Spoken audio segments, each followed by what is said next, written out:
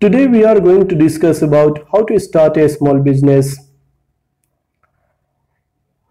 Many of the viewers has asked us how to start a business. So in today's lecture discussion, we will discuss about how to start a small business. Starting a small business is without no doubt is a undertaking, but it is not an easy task.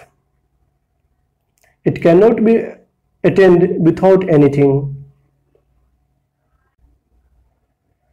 Today we are going to discuss about how to start a business. Starting a business involves thinking of business concept, writing a business plan, understanding the financial side, and finally marketing and launching. So first of all, you will have to define your goals. Do you want financial independence, eventually selling your business to the highest bidder? Or do you want something small and sustainable that you love doing and from which you want to derive a steady income? These are some of the basic things which you have to think about. Then choose an idea. It might be a product you have always wanted to make or a service you feel people need. It might even be something people don't know they need yet because it hasn't been invented and you think you can invent it. It can be helpful to have people who are bright and creative in your team. Consider your talent, experience and knowledge when selecting a concept. If you have a particular skill set or talent, consider how these resources can be applied to meeting some sort of market demand. Combining a skill and knowledge with the market demand increase your odds of having a successful business. Create a working name. Decide a name for your business. You could even do this before you have an idea for the business, and if the name is good, you might find it helps you define your business idea. Always check if the name is being used by someone else or not. Don't take up common names which are used by other companies. Don't be a copycat. Be unique and specific.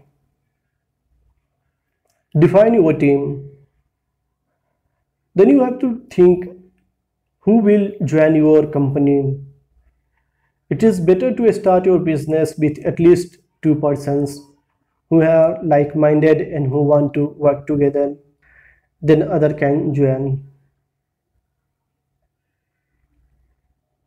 Choose your partner wisely.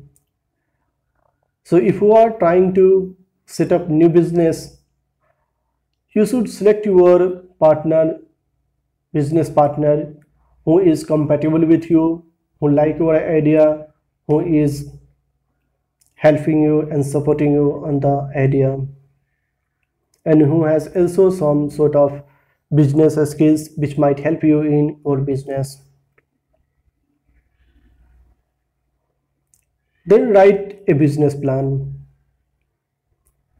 A business plan helps to define what you think you need to launch your business. It summarizes the sense of your business in a simple document. It creates a map for investors, bankers, and other interested parties to use them and determine how they can trust you. Write your business description. Describe your business more specifically and how it fits into the market in general. Define who are your potential customers. What price are they willing to pay for your products? Who are your competitors? You should always identify them. Write an operational plan. This describes how you will proceed to deliver your product or service. So if you are thinking of product, then you should know what product you are going to make? Do you have the required software, physical software and technical skills that you need for making that product?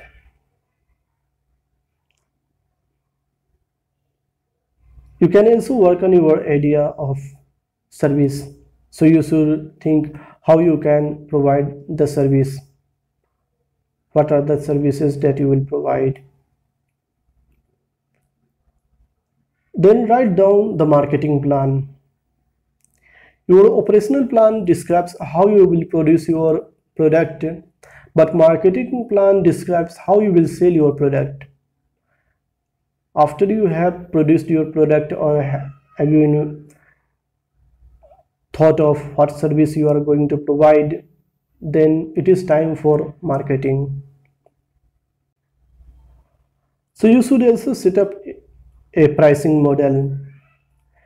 You should compare with your competitors and then determine a optimal and good pricing which buyers are willing to pay you.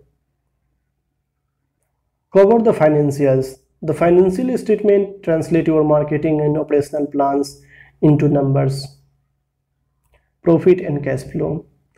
They identify how much money you will need and how much you might make.